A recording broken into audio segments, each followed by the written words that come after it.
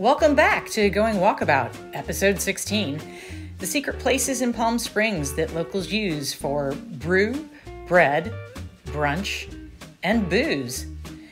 This desert oasis of 96 square miles was incorporated into the city of Palm Springs in 1942. Going from a sleepy desert trading post to a bustling venue for the rich and famous, it doesn't take a genius to predict the growth of Palm Springs into one of America's top tourist destinations for today. But where do the locals go? After living here for 9 years, I have a short list of 6 secret places. Let's start with number 6. You'll want to stay to the end to see our top secret place. Hop in our car. Let's take a ride.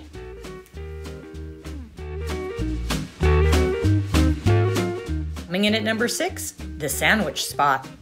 Okay, we're gonna kill 2 birds with 1 stone. We've got our brew and we've got our sandwich spot, all in the same arcade, which is the Henry Frank Arcade. It's just off Palm Canyon. You're gonna see Bongo Johnny's over there, so just go catty corner to Bongo Johnny's across the street, and you'll see the Henry Frank Arcade.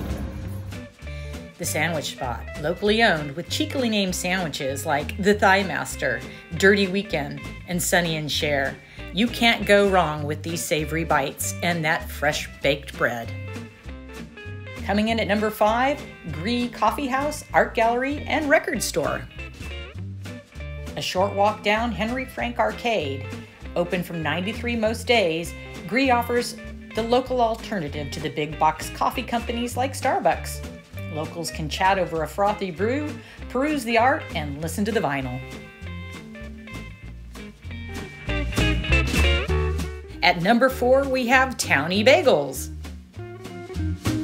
Carrying on down Palm Canyon, you're going to make a left on Sunny Dunes, and that's going to take you to one of our best bread places, which is literally the best bagels outside of Manhattan, and that's Townie. The best bagels in all of Palm Springs. Right here on the left-hand side, you'll see Townie. The Townie folks will welcome you with open arms daily from 6:30 to 12. And don't forget to try the sandwiches. At number 3, we have Asina Lounge and Grill. So one of the best kept secrets that we have found for brunch is a place called the Asina Golf Course, and they actually have the Asina Bar and Grill, and you're going to be churning here at Clubhouse View. You're going to churn off Vista Chino onto Clubhouse View, and you can see the Asina sign over here. And we go around this little roundabout, and it's heading to the golf course. But at the golf course, there is a fantastic grill and lounge. So more to come here shortly. Go down what seems to be a private road, and then you'll see a sign and you'll turn right into where the golf course is, but it's also where the Asina Grill and Lounge is. And there we go. And we'll have a look around the grill here shortly. But as you can see, beautiful, mid-century modern. The reason that this is a great secret is because so many people have brunch in downtown Palm Springs and they forget that just a little bit outside the town, there's these beautiful places that have gorgeous views. So as you can see, the views are absolutely stupendous. And you won't get a view like this from anywhere else in Palm Springs that is just this completely expansive and gorgeous. And then you've got this beautiful eating area. Now there is indoor eating as well, and there's also a bar. And if you're up for golf, there's a good golf course here as well. So highly recommended. One of the best kept secrets, I think, in Palm Springs is the Asina Bar and Grill, or brunch. Can't make brunch? Not to worry. They're also open in the evening, which proves to be every bit as lovely watching the sunset behind the San Jacinto Mountains. At number 2, we have Peninsula Pastries. Carrying on down Palm Canyon Drive, we're going to be going to another one of our secret places for the best bread and croissants and baguettes that you could possibly get pretty much anywhere, almost better or as good as France. And that's that's at a little bakery just around the corner here in this strip mall that we're just going into, right at Camino Porcella.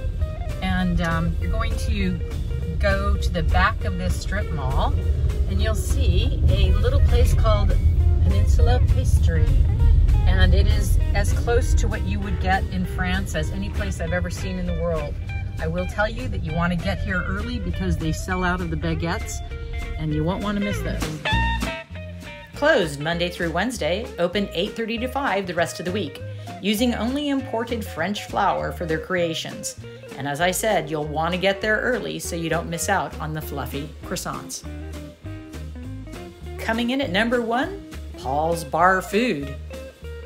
Okay, also off Vistacino is another one of our secret places, and this is where you can get the best booze, and it's gonna look really ropey, and that's why we had to show you the outside.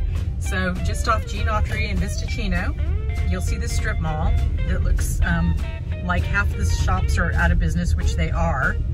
And then you'll see this place called Bar Food. And Bar Food opened up probably about 8 years ago or so. And we all thought, what the heck? And it just got a huge following. Well, it's actually a speakeasy. So when you go into it, it is amazing that it looks like the most amazing San Francisco bar or pub.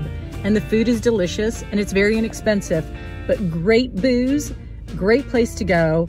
Bar Food, just off Vistacino and Jean Autry, and near all of these completely defunct looking buildings. Open from 4 to 10 most days, with cocktails till midnight on Friday and Saturday. This modern day speakeasy serves up a wonderful menu of both food and drinks. The space is limited and they don't take reservations, so show up early and enjoy. Thank you for joining us on our ride today. Please make comments below about your favorite place. If you are enjoying our videos, please like or subscribe. We'll see you again in 2 weeks.